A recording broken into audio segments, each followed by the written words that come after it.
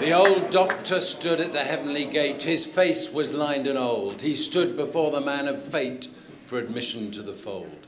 What have you done, St. Peter said, to gain admission here? I've worked for the National Health Service, sir, for many and many a year. The pearly gates swung open wide as St. Peter touched the bell. Come in and take a harp, my dear. You've had your share of hell. Well, it's not quite like that. It was said that working for the National Health Service was 364 days of excrement and 1 day of increment. But considering we haven't had a pay rise for 6 years, I'm not even sure I can say that anymore. Now, I'm, as you probably gather, a doctor. I'm a surgeon, as you'll hear in a minute. And Voltaire, that famous French philosopher, said the purpose of medicine was to amuse while nature took its course. So, ladies and gentlemen, that's what I'm going to try and do tonight. Now, I'm actually a giblet surgeon, a general surgeon, tripes, lights, sweetbreads, kidneys, and the occasional onion.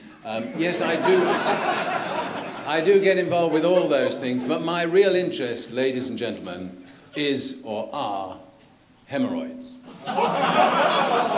Now, I don't know why there should be this titter of laughter going around the room. After all, I know that half of you are sitting on them at the present time. It is said there are two kinds of people in the world, those that admit to hemorrhoids and liars.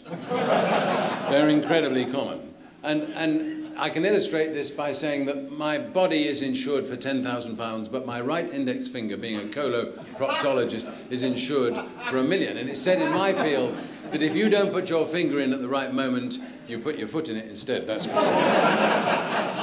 Now, you probably don't realise that coloproctology is almost the oldest of the medical professions. We know that the pharaoh Sanruset in Upper Egypt in 2000 BC had a doctor for his heart, a doctor for his chest, a doctor for his abdomen, and there was another one, believe it or not, called keeper of the royal anus. I suppose it was a bit like being a postman, the first hour in the day busy and the rest of the day off barring accidents. There was, in fact, a Greek Ionian doctor called Soranus, but he was actually a gynecologist. So, and I remember a patient I operated. I used to do a lot of cancer of the rectum, and we used to take the rectum out and join the ends together. An operation of great risk with lots of complications. I remember Albert was a patient who'd had a lot of trouble. He'd had an ileostomy, he had this, and he'd been in hospital about 4 weeks. But we got him through it. But he was as weak as a dog, and he came back to my outpatients 2 weeks later, and he said, Mr. McDonald, would it be all right if I resume marital relations with Gertrude?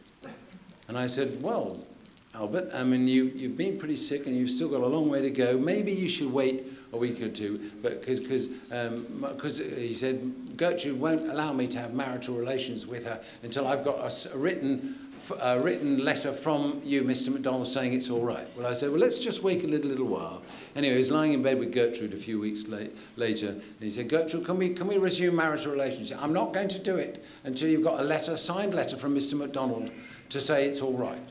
So he came back to my clinic about 4 weeks later, and he was completely different. He put weight on, his nutrition was improving, the sepsis was disappeared practically, and I was so pleased. And he asked me again. So I said, of course, Albert. And so I got out my best letter-headed paper, and I said, Albert, so-and-so, sexual relations. As I was doing it, he put a hand on my shoulder, and he said, I hope you don't mind, Mr. McDonald, but can you put to whom it may concern on the top?